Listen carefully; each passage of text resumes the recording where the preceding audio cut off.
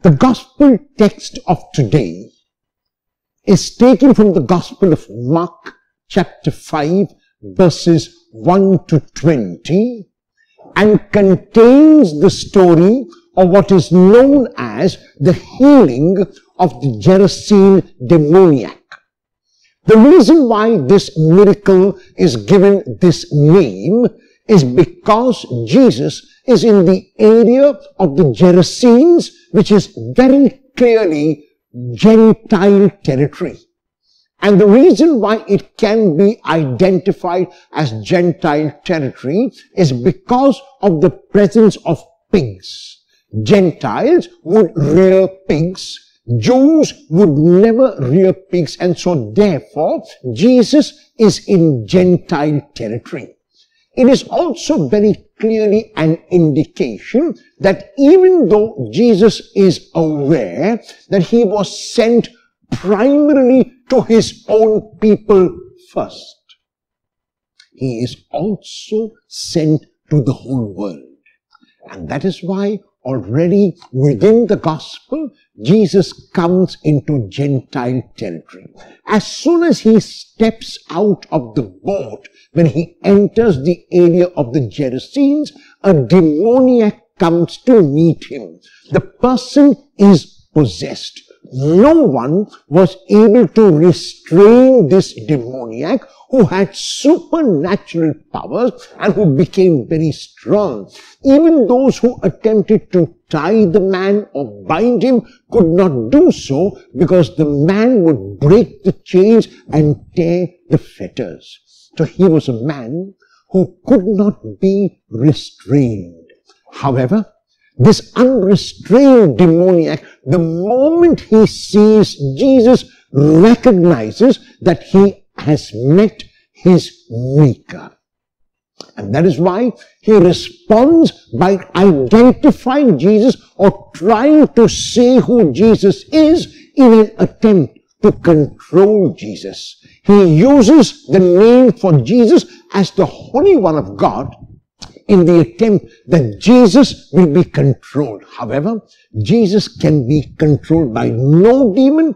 Jesus can be controlled by no situation. Jesus can be controlled by nothing. And that is why when Jesus asked the demoniac the name, the demoniac will avoid giving the name and says instead his name is Legion. The word legion means many, and on the surface level it means that there were many demons who possessed this man, but on the deeper level it also means that the demoniac would refuse to give his proper name in an attempt not to be controlled by Jesus. However, even if the demoniac will not state his name, Jesus can control the demoniac and is able to heal the man, and the man is healed completely with just a command of Jesus. The man who got rid of the demons is now sitting fully clothed in his right mind, as normal as any other person. And the townspeople hear of the miracle and they come rushing to the place where the demoniac, the former demoniac used to be, and they are stunned because they see that all the demons have been exorcised from the man and he is sitting there clothed and in his right mind. However, even though they are amazed, even though they are stunned, they cannot accept this miracle because they are frightened of the power of Jesus. And that is why, even though they are grateful to Jesus for healing this demoniac, they would prefer that Jesus moves away from their territory because they are unable to explain, to understand, to fathom how Jesus could have exorcised the demon from this man, and so therefore begin to wonder what kind of power that Jesus might possess. The demoniac, however, or the healed demoniac, knows exactly what has happened, and he asks Jesus to become a disciple. Jesus accepts his request, but in a different way when he tells the person to become instead an apostle and sends him out to proclaim the same message of salvation which he experienced and to rid people of their own demoniac possessions. Today, modern science would speak about possession as hallucinations, would speak about possessions in a psychological manner to indicate that the person who is seemingly possessed might have some hallucinations or psychological problems.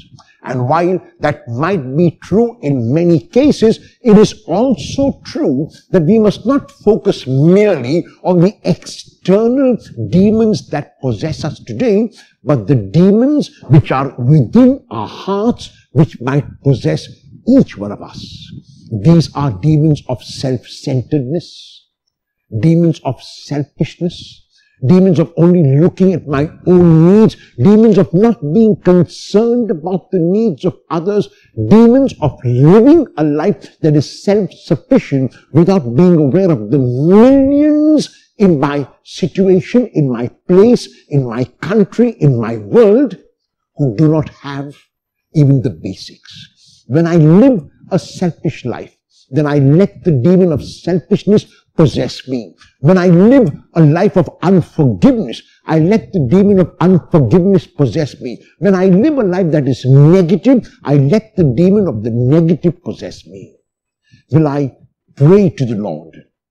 Will I ask the Lord to exorcise from my life these demons that possess me today?